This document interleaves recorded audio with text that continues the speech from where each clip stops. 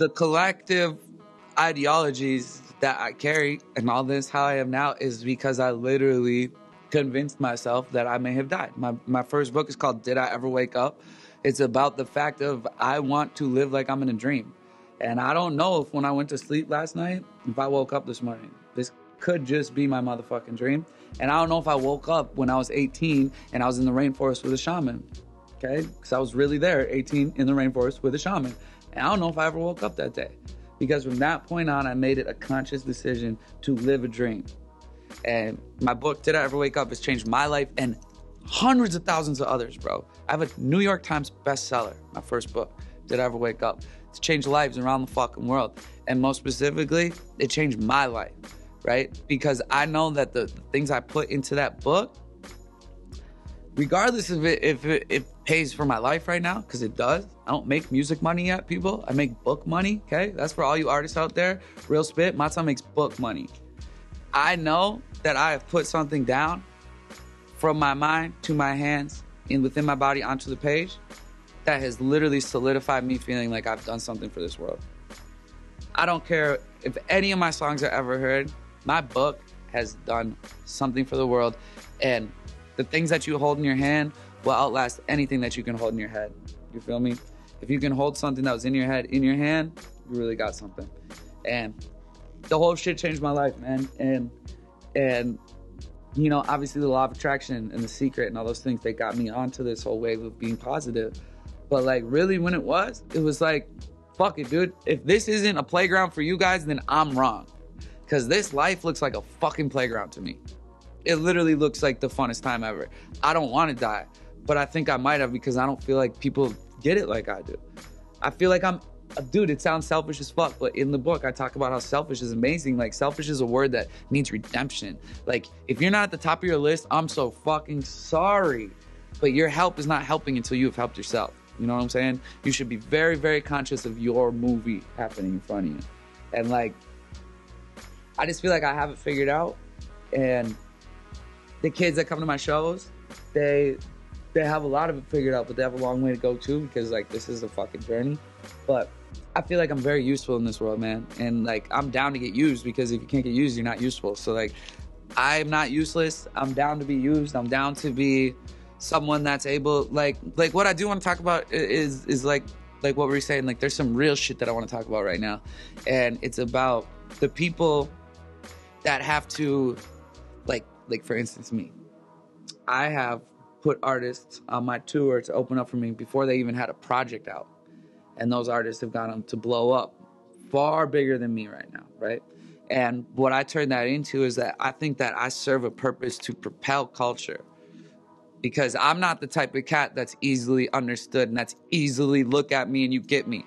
Nah, but there's some pretty motherfuckers out here that can rap these little bars and the whole fucking world can be like, I get it, I'm connected. That's not me. The world not gonna connect to me off a song. It's just not gonna happen, dude. Like, I have such a fucking vast horizon right here that one song, I would love to have a hit that just changed my life, but I just don't see it happening.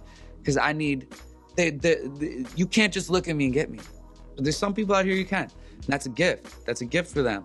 And I think that I have propelled this culture of all music at this point.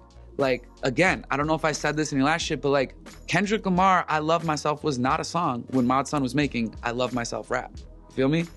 Okay? I fully believe that I have a hand in a lot of the things that have happened in hip hop.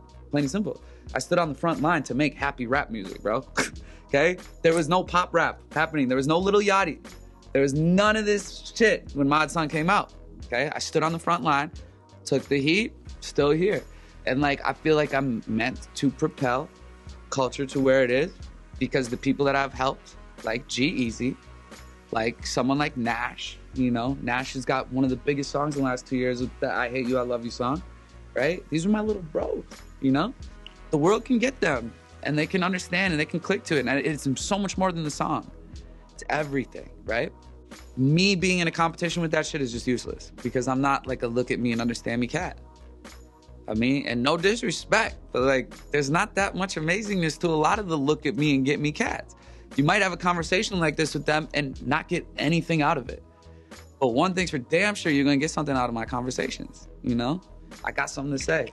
I'm really proud of where I'm at, and I think that every artist, cause like, bro, we're in this age where like, as soon as you get to here, the next year you're down like this, right? Because everyone's chasing their last hit. You're one hit away, chase your last song. It's like, I even said that on my shit. Remember the last one? One song away, one song away. Well, look at me, I'm a condescending, hypocritical motherfucker. 2 years later, I have learned more. I'm not one song away. I could give a fuck about one song away. One song away means I'm one song away from going right back down, all right? I am literally there. I'm fucking there. I make music because that is me. I make art because that is me. I write books because that is me. I'm 31. You don't have to act like I'm just in a phase anymore. I'm really this, guys. And I could have quit a long time ago because it's not like you seen Mod Sun just blow up. Nah, bro. Like I still say, I don't make money off music. I'm on tour right now, and I'm in a tour bus, and I'm doing this. But guess what? When I come off this tour, I might have about 10 grand left because it costs a lot of fucking money to do this shit, all right? But like, I'm proud. I'm proud. I could go at any time, and I feel like I live more after I'm gone. That's what I think music is to me. Because if you've seen, like, all my tattoos up here are of people that died before I was born, all right? So, like, you got to understand, I'm already looking at this shit like, my idol is not fucking Lil Wayne. I'm sorry. Love Lil Wayne, but you're still alive.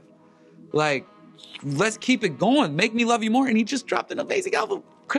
That's a genius. Lil Wayne goes to the fucking valley, comes out, back on the peak. Beautiful thing. You know who they should really be teaching classes about? Fucking people like Dave Grohl. Fucking people like Jack Black. This sounds funny, right? This sounds funny, right? Dave Grohl, drummer for Nirvana, okay? Nirvana ends. Should have been the end. Dave Grohl goes and picks up another instrument, starts singing, and starts Foo Fighters, one of the biggest rock bands in history.